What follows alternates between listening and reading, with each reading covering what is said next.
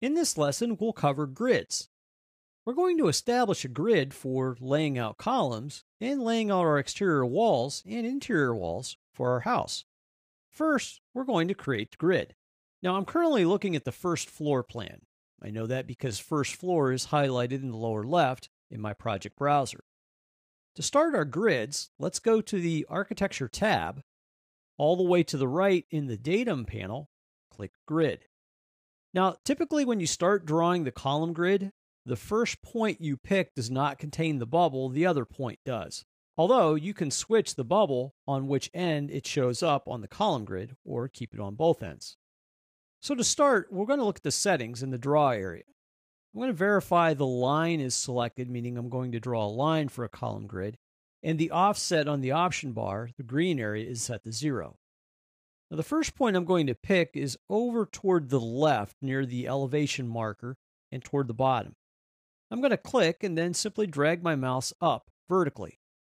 As you drag, you'll see the bubble appear on the end, and then once you get to the top or near the top elevation marker, click again. If you roll your mouse to zoom in, you can see it has a number 1, and it'll count up sequentially from there 1, 2, 3, 4, 5, and so on. Now, I could continue to draw these point by point, or I can use an offset technique. So in the Draw panel on the right, I'm going to click on the Pick Lines icon. After I do that, I'm going to set the offset to be 10 feet, because I want 10 feet between my column grids. Now, with both of those set, simply hover over the existing column grid, and you'll see it offset to the right or the left. Move your mouse to the right a little bit so it offsets to the right. When you see the dashed offset appear, click, and then move to the right of it again.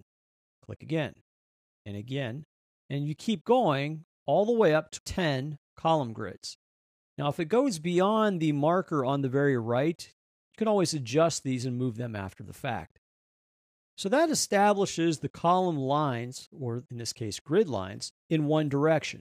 Now I need to establish them in the other direction, or horizontal. So on the Draw panel, I'm going to go back to the Line tool. Go ahead and click it.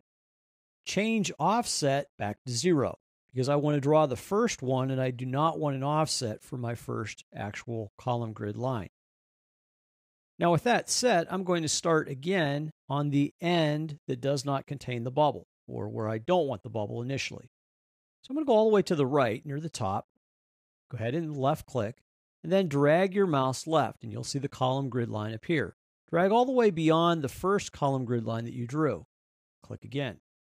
Now, if you zoom in, you'll notice the actual column grid number is number 11.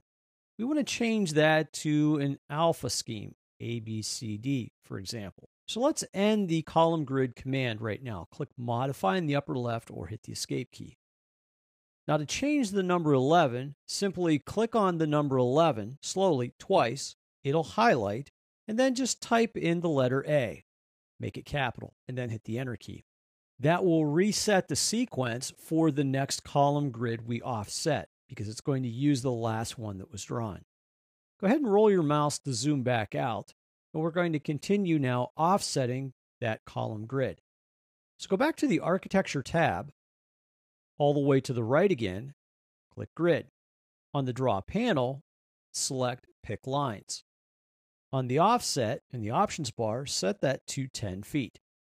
And just like we did before, now hover over the grid line that we tagged or changed to A. Once you see the offset appear below it, click. Click below the next one, the next one, the next one, all the way up to the letter E. So you should have 5 grid lines horizontally and 10 grid lines vertically. Now all of these are offset 10 feet. Go ahead and click the Modify command to exit the command. Now, if you didn't space these correctly, or if you need to change the spacing, all you have to do is click on a grid line. And once you do, you'll actually see the dimensional value appear, and you can change the dimensional value.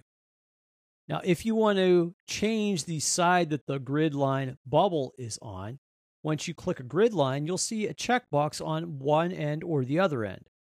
You can uncheck mark the checkbox on one end, check it on the other to display that bubble on one end or the other end. Or you could display it on both ends. We're going to keep the bubbles on the left side and the top.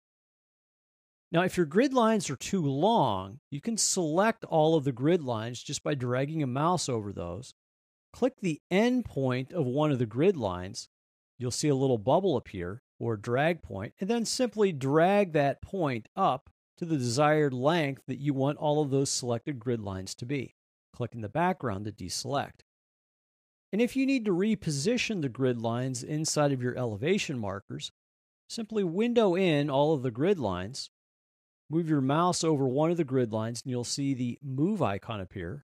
Hold the left mouse button down, then simply drag those to their new desired position and release the mouse.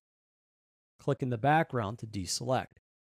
You also can move the elevation markers by selecting those and moving them out or outside of the actual grid lines.